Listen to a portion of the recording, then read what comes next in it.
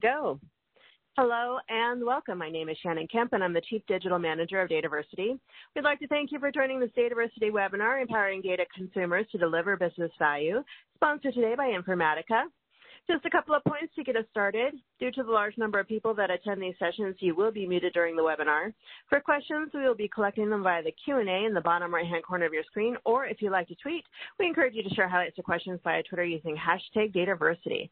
And if you'd like to chat with us or with each other, we certainly encourage you to do so. Just click the chat icon in the bottom right-hand corner of your screen for that feature. And as always, we will send a follow-up email within 2 business days containing links to the slides, the recording of this session, and additional information requested throughout the webinar. Now let me introduce Susan Wilson from Informatica to kick off our speaker introductions and the webinar. Susan, hello and welcome. Thank you so much, Shannon, and thank you to all of you at DATAVERSITY. Welcome, everyone. My name is Susan Wilson. I'm the Vice President of the Data Governance and Privacy segment with Informatica. Prior to joining Informatica about 8 years ago, I was responsible for Pfizer Pharmaceuticals' data management and data governance journey for nearly over a decade. And so I work with many of our customers worldwide to help them with their journey to realizing business value with data. Today I'm joined by a couple of experts that I work with very closely in the field. Ryan, we'll start with you with your introduction. Yeah, thank you, Susan. Hi, everyone. My name is Ryan Glassnow. I am a data governance domain expert here at Informatica. Similar to Susan, I also came to Informatica as a practitioner. So, been in the shoes of a lot of our customers and helping to stand up and operationalize data governance program at several Fortune 500 companies.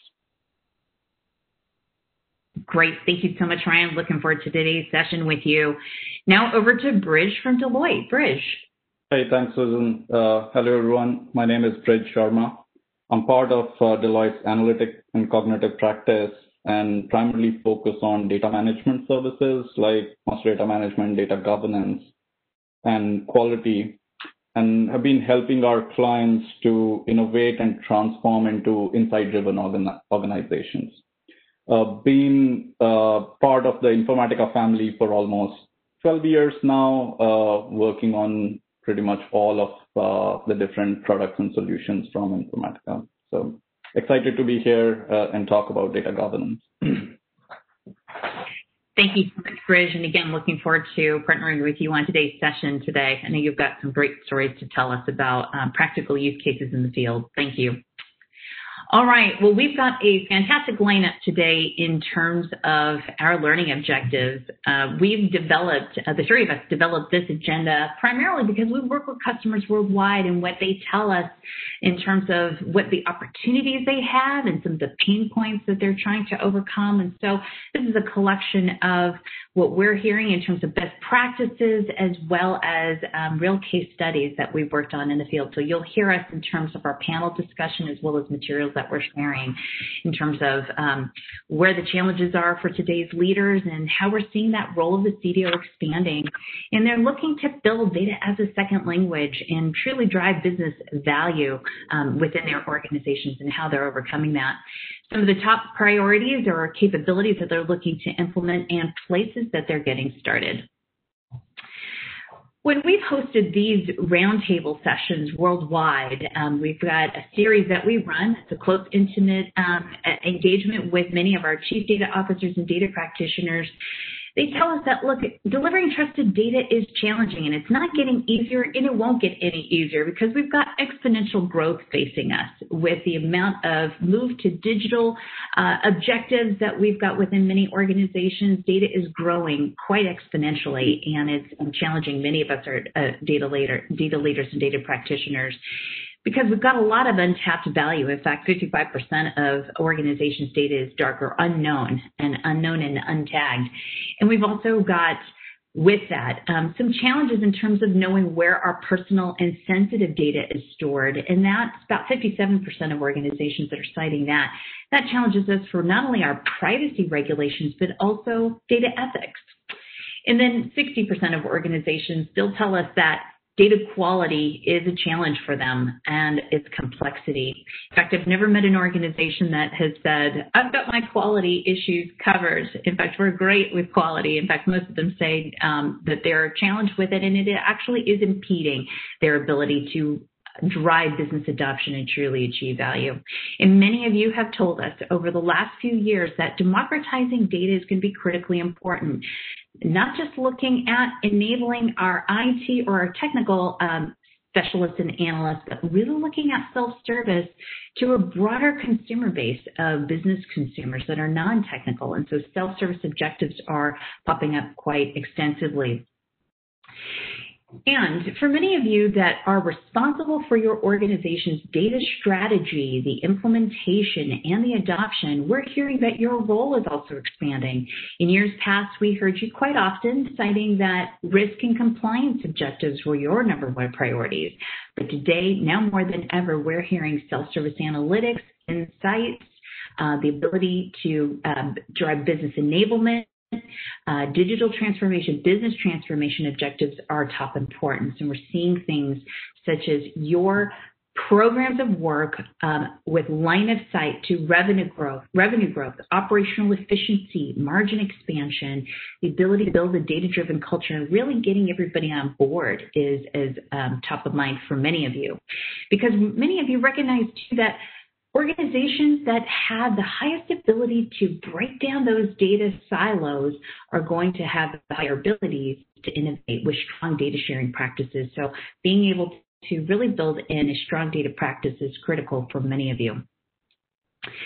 And to double click and put an exclamation on that point, data democratization is going to be something that you're looking to implement with the broad enterprise. It's not going to be solved by just a centralized team of data experts. You're really looking for data consumption by all, from your executive teams who are using it for driving the insights that help us to identify new areas or markets of growth or finding more operational efficiencies, to your finance teams for financial planning and looking at that cross-line of business data to help us get better at looking at how the organization is performing, to marketing teams in terms of looking at that next best offer and looking at the cross-sell, upsell of your customer base, as well as your procurement teams, looking at areas of opportunity to drive better spend management, to manufacturing teams in terms of looking at the effectiveness of delivering to the supply chain and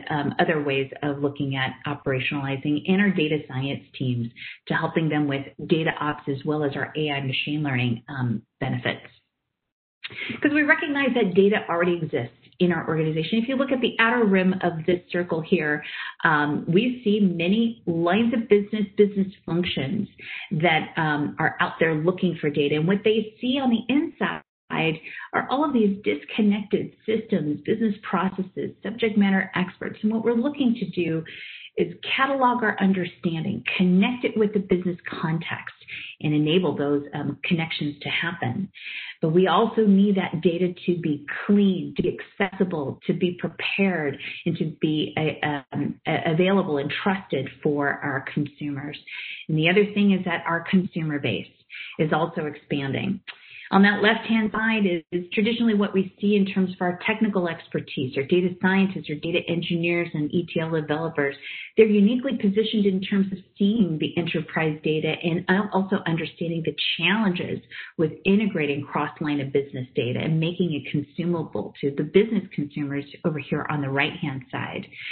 And over here, we see some folks that are those citizen consumers and citizen analysts that have those important projects that they're working on to find the new insights, to helping us identify new areas of market potential, operational efficiencies.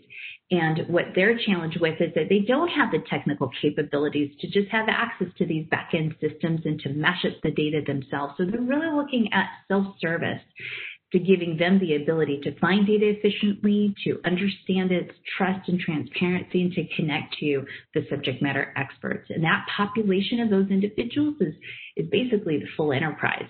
And that's the challenge that many of you have highlighted in terms of the ability for data democratization. It's not only between the capabilities of providing the trusted data, but then also these consumers that are non-technical.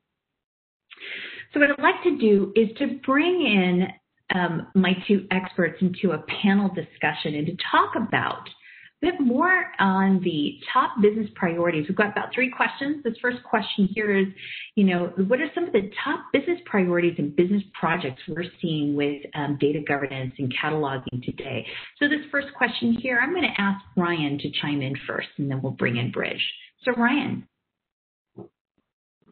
Yeah, Susan, thanks. I think, when I see and think about the different, kind of business-leaning projects and priorities, I kind of break these down into 3 overall buckets as a part of this. The first one, I think about, the analytics space and the need for rapid acceleration within this space, helping to increase the overall service delivery, making it easier for those end users to be able to find and understand and really kind of trust that end-to-end lineage across the overall enterprise as a part of that.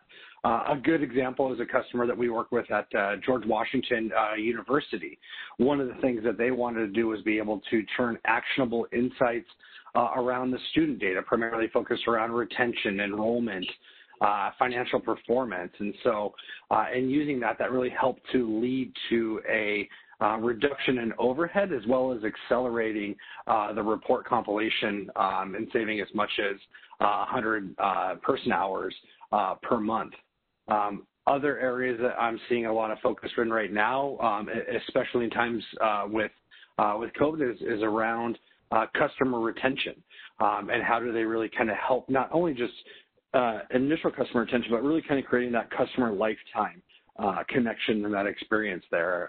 And a great one that we worked with there is a healthcare company, and what they wanted to do was to be able to provide more full spectrum services around the lifelong health journey of their customers. And so this was taking a kind of an older traditional insurance-based approach to that and turning it into the ability to bring in things from further acquisitions to gain better understanding of that, and really use the data governance team to be the glue to help align for the understanding of that data, the monitoring of the policies, and the overall trusting of the data, and making sure that that was being delivered to the right people at the right time to help gain that view of their customer base.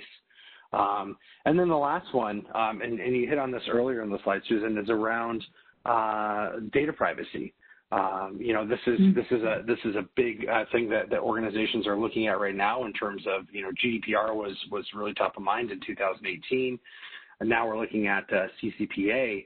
But customers are also taking a much more kind of just focus around that. 69% of global customers are prepared to boycott a company if they don't feel that protection is being taken very seriously around that. So this is a big area of approach that we're seeing our customers come in and helping to prioritize and really using these different types of regulatory data policies to help get their governance program off the ground. Ryan, great insights. In fact, you just described that two-sided coin, because you started in by the customer focus, but then also looking at the balance of the privacy regulations and even ethics these days too, in terms of how we're planning to use the data. So thank you for sharing those insights. Bridge, I'd like to bring you in on this one. And so please add to what you're seeing with the business priorities in today's world. Sure. So I think we see very similar priorities, what Ryan mentioned, right? Revenue growth and cost reduction and corporate governance are some of the key priorities that we see across industry sectors, right? As companies are looking towards innovating their go-to-market strategies to increase their revenue and cost and reduce costs, we see data playing a very key role in helping them become an insight-driven organization, right? For example, 2 of our large tech sector clients, they're looking at increasing and optimizing their channel or partner sales, right? So how they're looking at it as transforming their insight and analytics generation and delivering them in real time to the right stakeholders to make them more actionable, right? Like providing a complete 360 view of their customers to not only their sales reps, but also their partner account executives to help improve with their win rate or retention and renewal for their customers, right? Now, for achieving this, the key organizations are playing very important role in ensuring trusted, high-quality data is available throughout the value chain, right? Not only in their analytics platform, but across their value chain in their source applications all the way to your analytics platform, right? And then the second thing, as Ryan mentioned, corporate governance and privacy, that's taking center stage. With new stricter regulations and data privacy requirements, corporate governance is becoming more and more important. Again, similar example for tech sector with COVID, most of our online or as a service provider organizations, they've seen exponential growth in a very short span. That's leading to higher risk of exposure and breaches and threats, right? So what they're looking for is tighter governance controls for securing their data assets. And like that starts with defining their sensitive data, knowing where it exists, and then identifying gaps where they might have exposure. So very similar themes, Susan, that we see across industry sectors. Very good. Thanks so much for sharing that, Bridge. Corporate governance, of course, being top of mind for many organizations, especially as we start to break down those data silos and taking a look at the data that we have. Thank you for that. Bridge, in fact, I'd like to keep you on the second question, which is around what are some of the priorities and capabilities, that organizations are looking to implement in terms of addressing those business objectives and outcomes that both you and Ryan just cited. So I'm going to use this slide as our backdrop for the conversation. So, Bridge. Sure. I'll continue on the same theme, right? Based on some of these business priorities and outcomes that we just talked about, there are a variety of capabilities that organizations are looking at. Managing master data across various domains, be it customer, partner, product, practitioners, or agents, that continues to be a table stake capability, right? However, what we see as a shift is that organizations are now looking at next-gen capabilities, like integrating social media feeds into their customer masters or master data management systems, right? Or AI and ML capabilities for use cases like sentiment analysis, right? Yeah. Second, what we see for organizations to provide more actionable and trusted insights, metadata management, both business and technical, including cataloging and creating a clear end-to-end lineage of the data flow, that has seen tremendous traction across industries, right? Data management communities and users, be it your business analysts, ETL writers, or on the extreme end, your data scientists, they want to spend least amount of time finding the data or worrying about if they can trust the data they have, and instead spend time on generating insights or creating new predictive models for business to act upon, right? So those two areas, we definitely see a lot of traction.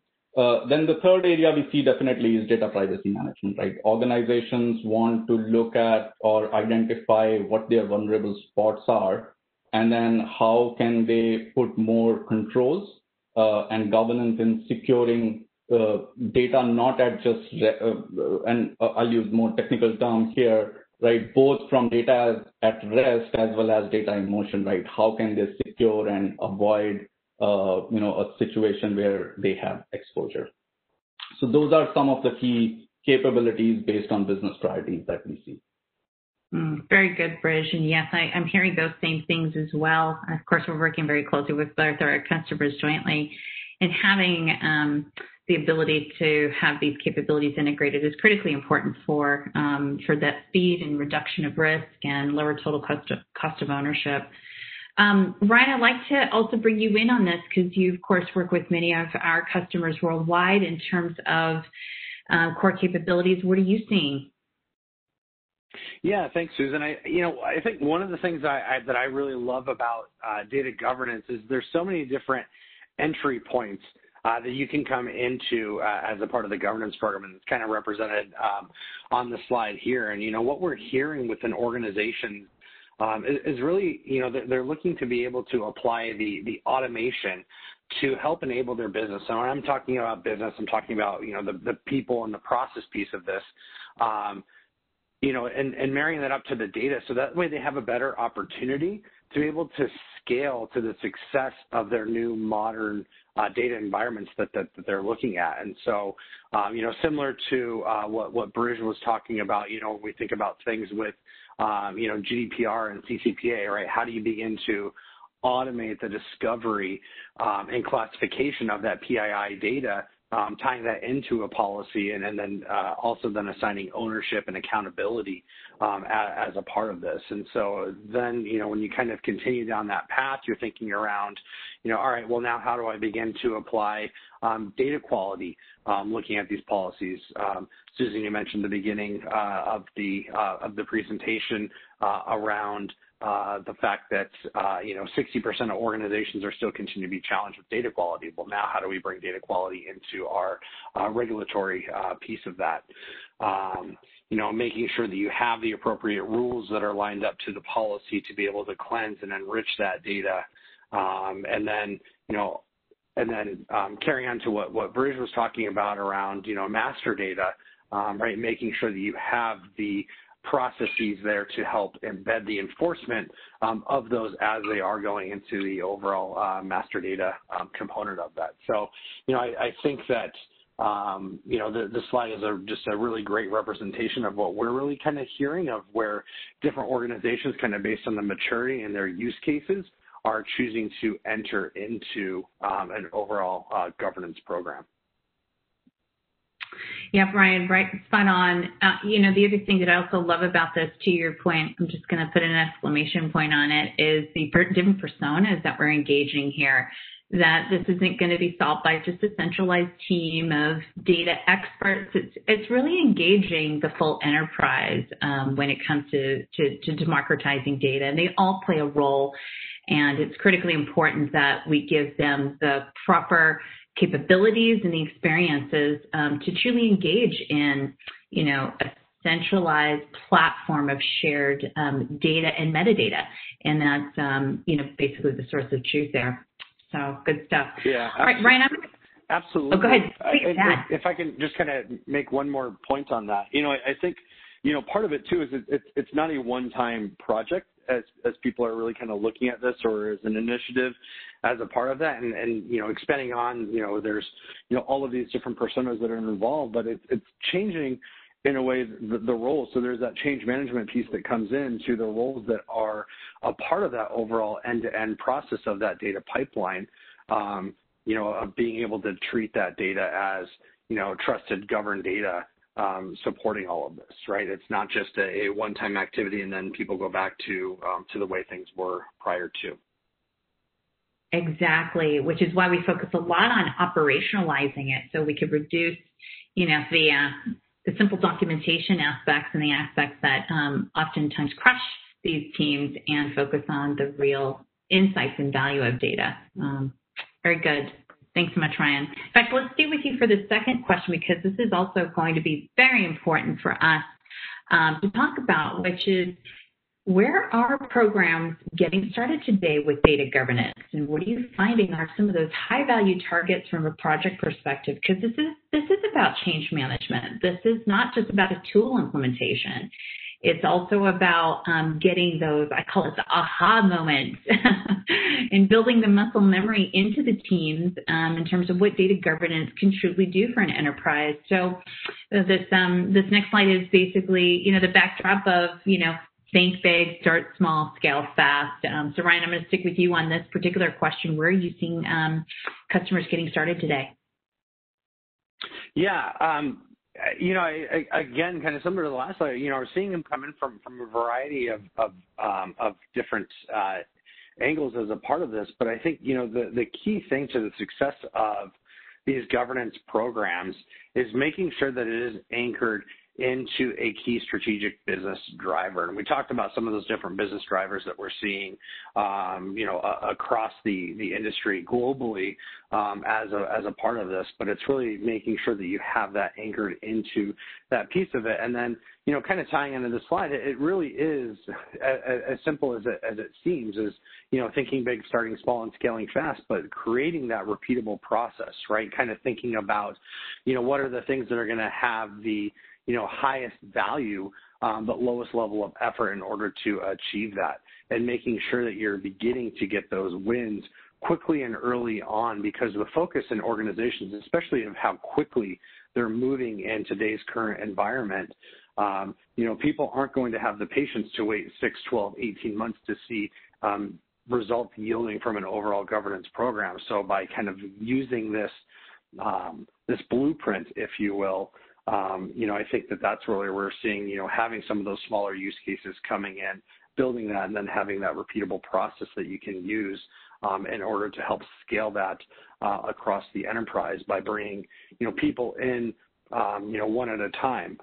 In my prior role before coming to Informatica, I was leading a governance program, reviving actually a failed governance program as a part of that. And my goal coming in there was to go ahead and find where are we seeing the overlap across the different use cases within the different organizations across the enterprise that we can then hone in on.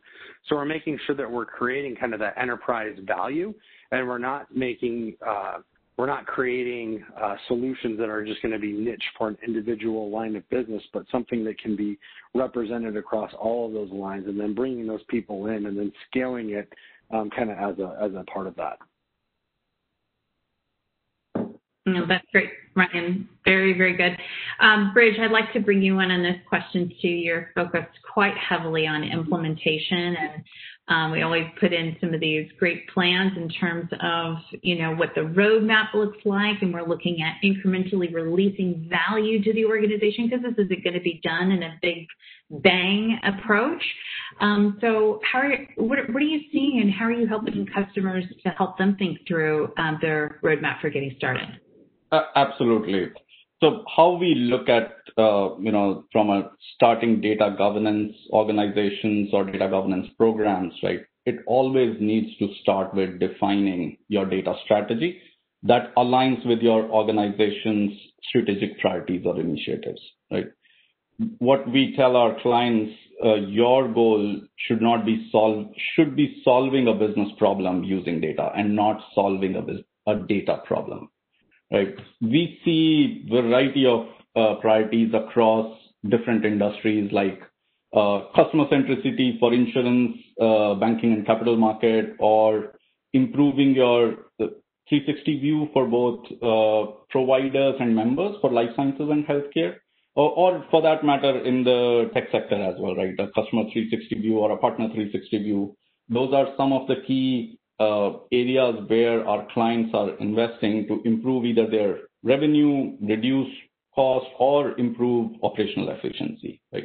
So when you define your data governance initiative, your data strategy needs to enable these business outcomes, right? So that's your first step, what we tell our client. Next step is to look at what are the data management or CDO services you would need to focus that will help solve for or accelerate some of these business outcomes, right? And solve some of the key business pain points, right? So these could be capabilities. Should you focus first on your master data management, or is data quality your key issue, which is impeding business to achieve operational efficiencies, right? Now, the other aspect, what Susan, you and Ryan mentioned about, is definitely you need to keep in mind that you have to start small, right? Define your business strategy based on your organization's priorities, but start small. Look at where those quick wins are that can quickly, provide value to the business, prove success of governance programs, and then continue to scale, right? Continue to scale within the business functions across the enterprise, and then it becomes a repeatable process. And, it also enforces that data-driven culture within the organization, right? Now, to take an example similar to what Ryan mentioned, right? We were working with our real estate or REIT client, the real estate investment trust client, right? They were looking at basically starting a data governance program across the enterprise, across all their business functions and business units, but they took a very academic approach to it, right? They started defining what are our governance charters, what should be the operating model look like. And, from the get-go, they did not have any business buy-in or business loss interest, right? When we started engaging, we flipped the conversation around. Instead of looking how you need to organize yourself, first look at what is the business problem you're trying to solve, right? For them, data quality was one of the big issues, right? So we started with a very small initiative around solving their data quality issue first. That then led to, quick wins, quick impacts on their business process, and then that became a repeatable process to expand it to other business functions, other geographies, became a very successful data governance program, right?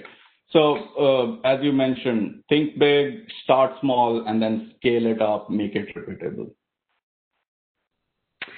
That REIT example is just so important because oftentimes organizations are at their second, their third, their fourth attempt at data governance because I think that what they focus is almost too much on just the charter, the organization structure, the roles and responsibilities, and not the with them. What's in it for me, meaning the people that are going to have to engage and be a part of this program. They're not thinking about it in terms of what's the value to my organization and how do I articulate that value in clear terms. And so that REIT example that you just provided was spot on, and it's critical because what you want to do, you want the momentum to continue to build on each and every one of these examples because it's going to then expand to more teams, knocking on your door saying, I want this too. I want to engage. I want to be a part of that.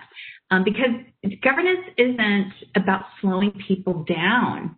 It's really about engaging your enterprise, being able to really start to connect the dots across all of these rich subject matter experts and this rich data that you have within the organization to truly democratize it.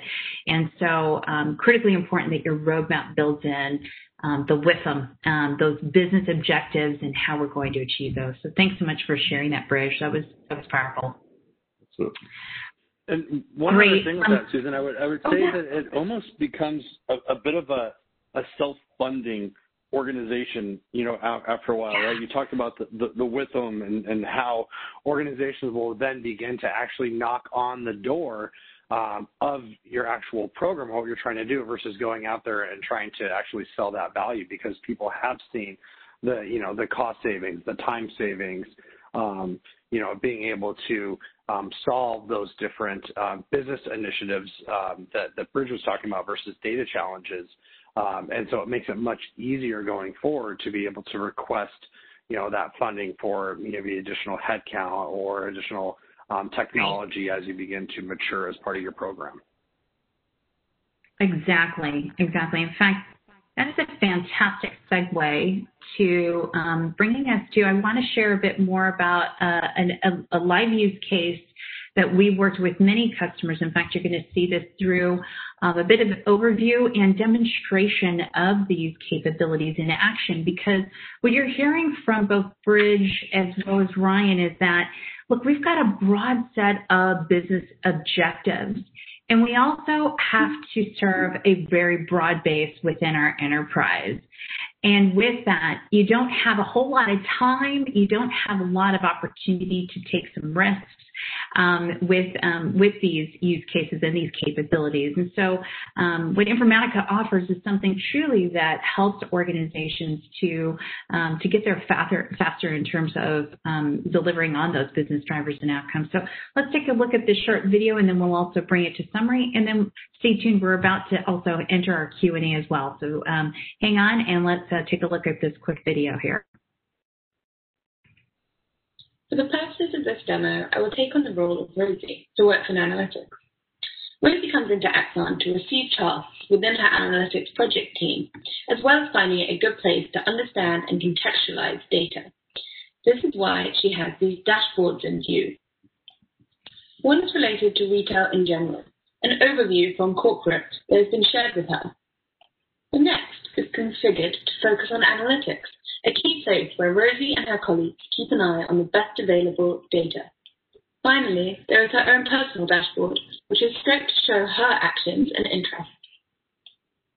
Her open task widget is showing that she has an overdue task, so she'll better investigate.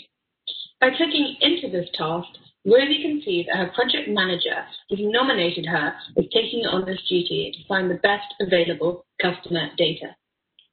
Rosie knows she has a widget saved of the published customer dataset, so she returns to her dashboard to view it.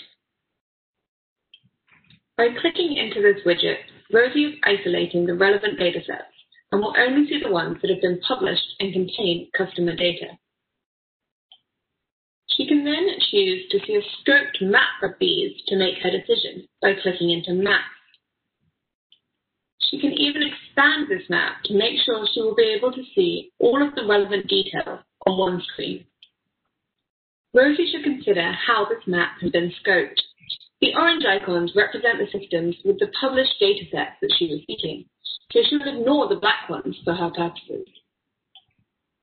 By adding the attributes overlay and the physical field addition, Rosie can begin to get an idea of what data these systems contain and begin to think about what will be most useful. She will also immediately rule out the Tableau report, as aside from having limited data, it also does not link to underlying physical fields via EDC, so it may be more difficult to gain access to. The data quality check shows that there are no rules on the till system at the start, so she would like to bypass this as well. Also, it looks like it has incomplete data as opposed to MDM. Finally, Rosie adds the privacy overlay to ensure she understands the protections around this data. MDM does have protections in place, but she should still be able to use the data for analytics in an anonymized manner. Rosie has made her decision. Based on this context, she will request access to the MDM customer data. To do just that, Rosie will move into the marketplace area so that she can locate this data and request access to it through the official governed route. She knows the dataset is in retail customer MDM, so narrows down her search to focus on this system. Once she has located the data collection in question, she can click into it to understand more about what she will be receiving and do some additional checks before requesting the data. One of the things she wants to check is the data quality. It looks good in general, but there is an issue with the transaction ID. As this is not direct customer data that she needs, Rosie doesn't worry about this for her purposes. Next, Rosie will check the delivery options to make sure that she can have a copy made of the data and provisioned to her via EDC so that she can manipulate it as she wishes. Her final check is on the policies. They seem to be as she expected, as she's dealing with personal data, so she has no concerns in agreeing to them. Rosie is now happy to check this data out, kicking off the process of it being provisioned to her.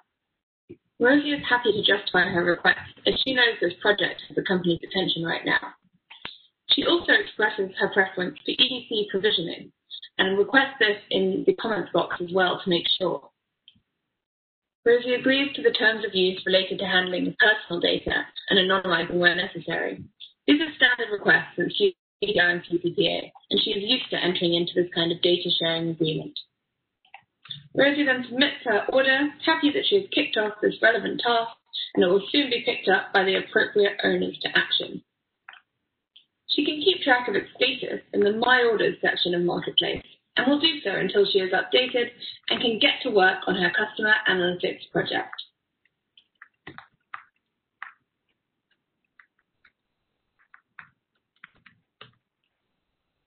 All right, very good. Let me just move on from that.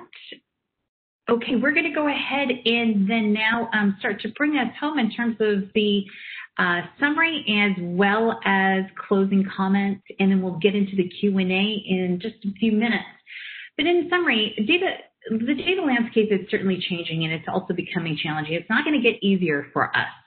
And so the exponential growth of data, as well as about a third of the organizations still don't know where their sensitive data is. And that's challenging them in terms of not only the privacy, but also the ethical use of data. The other thing that we heard on today's call by our panel, as well as what we're hearing worldwide, is that data democratization truly drives business value, and that the CDO role is no longer just tied to just risk and compliance. It's looking at some of those broader business objectives and truly building in a data-driven culture, really bringing everybody on board. And that 80% of organizations are also shifting to a self-service model by 2024. And so many of you are getting prepared for that, as well as starting to incrementally build out your roadmaps to address this opportunity. And some of these top opportunities for capabilities is that data is really embedded as a part of the business strategy, and that we're also investing significantly in AI and machine learning around data consumption. So critical capabilities that we heard on today's call, things such as being able to bring in a marketplace for data, being able to also really bring on board our full enterprise to help us not only for visibility with cataloging, building transparency and trust with quality, and also helping us to secure our most important data with privacy. And so those are top of mind. So with that being said, we'll go ahead and get with the questions that we have at hand. And actually, before we do that, I just wanted to say that let us also help you with advisory and consulting services. We've got a broad set of opportunities for us to engage you across both Deloitte, the partnership with Deloitte and Informatica. We can help you with that business case development, road mapping, helping you with business adoption as well as technical adoption, as well as platform implementation, a whole host of different sorts of services that will help your organization to succeed. And then if you're like many of us that are also binge watching quite a bit of things that are on the digital platform, we also have our binge-worthy channel of our customer stories that we call it our data empowerment series. In fact, you'll hear from customers like New York Life, UNC, Genworth, Invesco, that have told their stories from our data champions, where they've started, where they're going with their program, how they've been able to overcome challenges and leverage Informatica and our partner in terms of helping them to achieve business outcomes. In fact, you'll see also UNC Health is a great one too, because we did talk quite a bit about anchoring your programs to top-line business objectives and having that executive sponsorship. UNC Health, Rachini Misali talks about how she built her program from the ground up and looked at incremental projects. So we've got basically a story that has quite a few dynamics that will help you with helping you with your program. And then please feel free to connect with us over LinkedIn as well as over email in case you would like to get further information from us, from those that presented today on the call and as well as our Informatica experts. Okay, Shannon, I'm going to go ahead and turn it now over to you for open Q&A. Thank you, everybody, for this great presentation. Been a great discussion. Thanks for facilitating, Susan. And thanks to everybody for joining us so far. Just to answer the most commonly asked questions, or if you have questions for everybody, please do submit them in the Q&A section in the bottom right-hand corner of your screen. And to answer the most commonly asked questions, just a reminder, I will send a follow-up email to all registrants by end of day Thursday for this webinar with links to the slides and links to the recording. So diving in here, data sharing is showing up a lot in conversation with CDOs. What are some examples? Great, thanks so much. I think, Ryan, we're going to go ahead and turn that question over to you.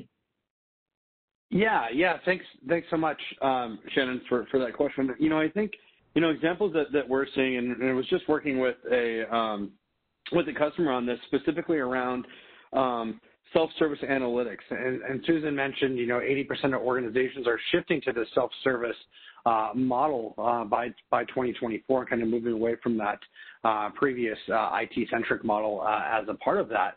But where we're really seeing a focus in here and kind of tying it back to this use case was just the plethora of requests that thinking about a BI or an analytics team is receiving across the organization for very similar reports, and people not knowing where to go, really kind of thinking about that end user within an organization of being able to find relevant data that is important to their roles. And so, when we're really kind of talking about that ability to self-service for data, that's kind of an example of what we're seeing is creating that platform of a trusted repository of reports where that non-technical user has the ability to go in there, have that seamless user experience, finding data, understanding the data, seeing what it means across the organization, understanding the data quality of that data as well, and then being able to go through a simple checkout process and then having that data then provisioned for them to be able to access. And so that's something that really kind of on this one around, the data sharing and the value that they're trying to get out of that is really trying to save a significant amount of time, and then also allowing that BI and the analytics team to really focus on additional value-added activities within their organization. Right. And just to add to that, Ryan, how you explained it, all of these capabilities are now helping business functions across the value chain, right? Unblock new insights that can be more actionable, right? For example, back in the day, order management data or support tickets and support issues data wasn't readily available for your sales reps to look at, right? There was different ownership, where the data is, what report should they be using at, right? Now, making the data shareable, readily available, sales organizations are running reports and generating their own insight using data across the value chain, right? What it results as an outcome, the sales rep is already able to see what the customer owns, what are some of the key issues that they have with the products, or what trainings have the customer taken, where is my cross-sell, upsell opportunity, right? And that's helping sales reps have more personal conversation or more, conversation that is more impactful for either renewing or upselling, cross-selling to their customer. So, sharing data across your different business functions, organizations, that's unblocking newer and newer optimizations across your value chain. That's a great example, Bridge, and that actually reminds me of a use case that I was working on back in my prior role as part of the governance organization.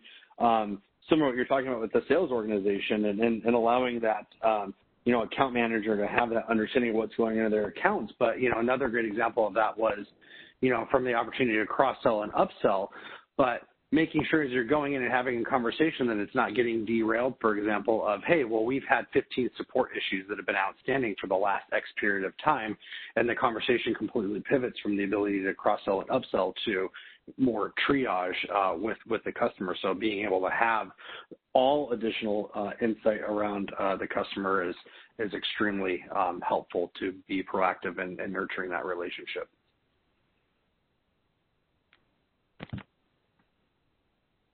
That's great, Ryan. So, Susan, anything you want to add to that? Oh, no, I just saw a great question coming in from Doug Graham regarding access requests. Maybe, Shannon, you could do the honors of asking the question. Sure. So when we change from a system-based access request to a data set-based access request, what are the major changes that need to be considered and what capabilities need to be in place to support the conversation? Yeah, I like this question. Maybe I'll start, and then I'd like my fellow panelists to weigh in. When we think about getting access requests at the data level, it's going to be critically important is that we think about that business context to data. So not only do I need to understand it from a physical perspective, but where did this data come from? Like from which business processes? Who are the subject matter experts that are going to be important to us? To basically connecting to understanding this data. The other thing is to also be able to understand the importance around the quality and the transparency of this data collection. Is it appropriate for us to use at this point in time? And so important for us is to have that context around on the business angle, the technical angle, the quality angles, and to be able to provide an efficient process for facilitating that data request, because this is oftentimes those individuals that are in that line of business that are non-technical. We need to make it easy for them to understand that they're requesting access to the right data and that they can seek to understand more about it if they choose to do so. Maybe Ryan or Bridge, anything else to add on to that?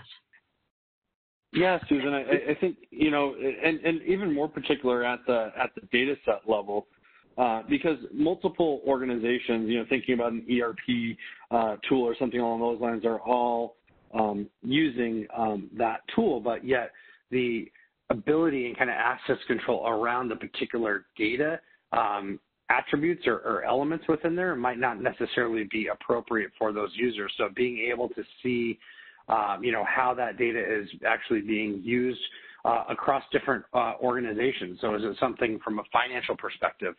A great example of this is a process that I put into place when I was at Microsoft, standing up their governance organization in corporate finance, was when the Microsoft Surface initially came out, Microsoft immediately became a competitor with their OEMs in this case. And so now all of a sudden, you could not have, even though it was in the same system, you could not have certain people having access to Surface data and vice versa into data against the OEMs on the overall financial performance of that. So I think that's kind of an example of same system, but it needs to be broken out by that data set access for the individual and their roles and responsibilities within the organization.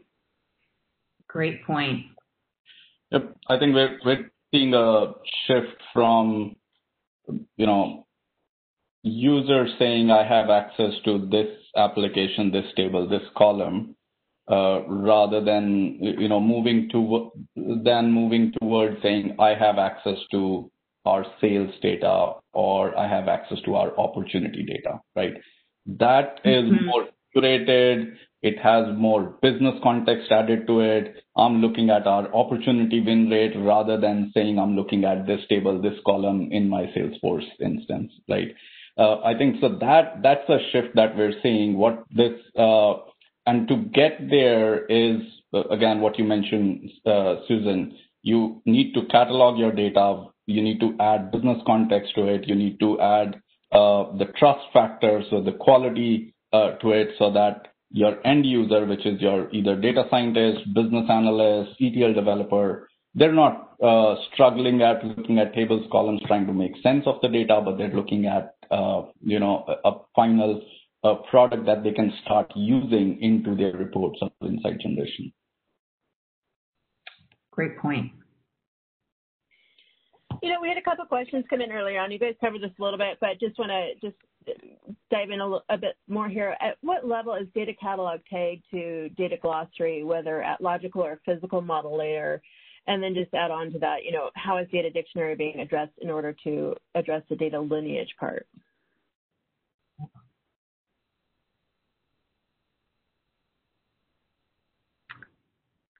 Not sure who wants to jump in there.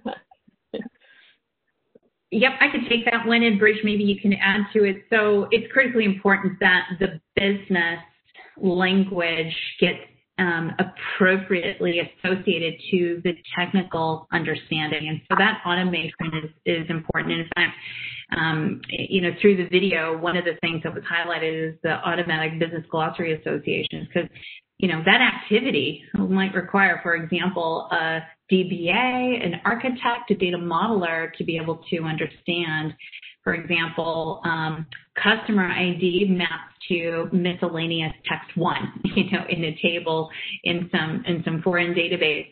So the business glossary associations are critically important for that transparency and understanding, and that does need to happen at that level from business to technical, and then that helps us with the lineage and understanding, because at the same time I'm also harvesting the technical metadata that gives me a sense of the source to target the transformation logic.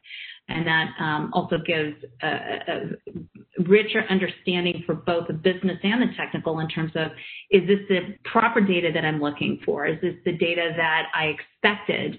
Are there other data sources? This also helps with impact analysis when I am looking at changing my data landscape and need to appropriately notify those individuals that are impacted. Perhaps maybe I'm moving, to a SaaS solution. Maybe I am decommissioning things. That importance of us in terms of being able to manage our data estates are critically important for that business to technical mapping, and that's key. Bridge, anything to add on to that? No, absolutely. Yeah. I think we definitely need to start with your business glossary. What are the critical data elements? What are their business context or business definitions? And then go into looking at your technical metadata. Where do these critical data elements exist, right? Across your different applications in the landscape, right? What are the different, how is that data in those applications? So looking at your data quality then next, right? So starting with business definition, then looking at your technical metadata, and then creating the lineage. How is this data flowing from across your value chain from one system to another for all the different use cases you mentioned, be it impact assessment, technical migrations, business transformation programs, right? Cataloging, lineage, both business and technical metadata, that makes the impact assessment so much easier rather than doing the research.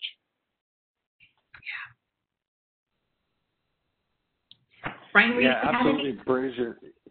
Yeah, I think, and you guys have done just a tremendous job explaining, how things are related and impact analysis and assessment of looking at that. But I think there's a big underlying piece that organizations are looking for in order to get started with this, and that's really around the ability to automate those pieces that you both have spoken about, and leveraging the different, artificial intelligence and the machine learning that is out there now that really helps to accelerate and operationalize those different capabilities that the organizations are looking to drive.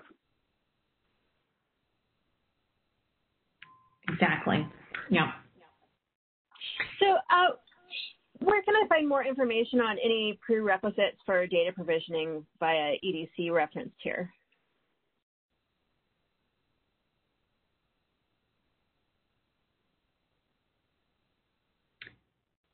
Hey, Shannon, were you? So we can certainly yes. we can certainly send that out afterwards, as far as links to additional documentation around the enterprise data catalog and those different prerequisites supported that.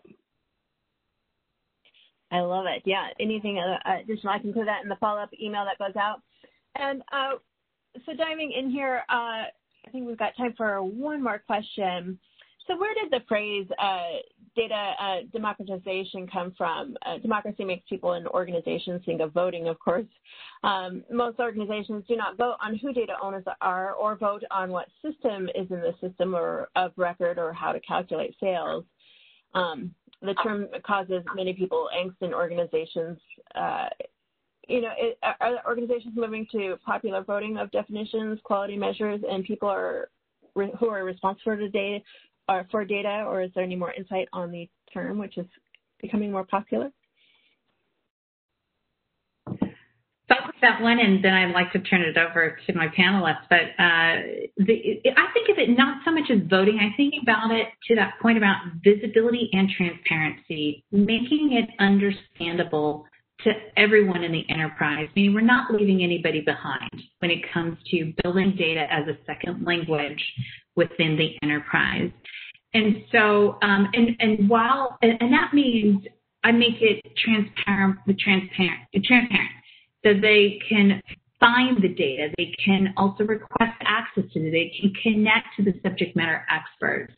That they can also comment on the data. I wouldn't say, while there might be some voting features in terms of like a Yelp rating for data, the ability for us to comment on it and to build a community around collaboration is what we're seeing the definition of around data democratization. Ryan, would you like to add anything, or Bridge? Yeah, I think that, that's a great point. And, I really kind of think of it as being able to provide broader access to data and really trying to help eliminate those different barriers to access that exist today, right? Helping to streamline that overall process as a part of that.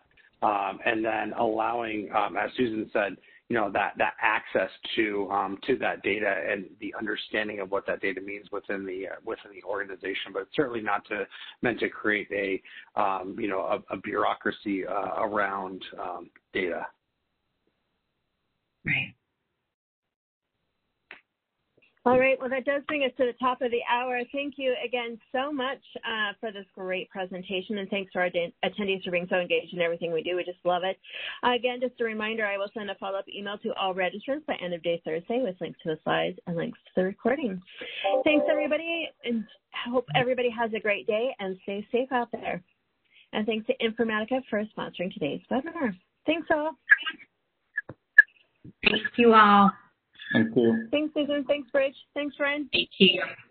Thank you. Thank you. You.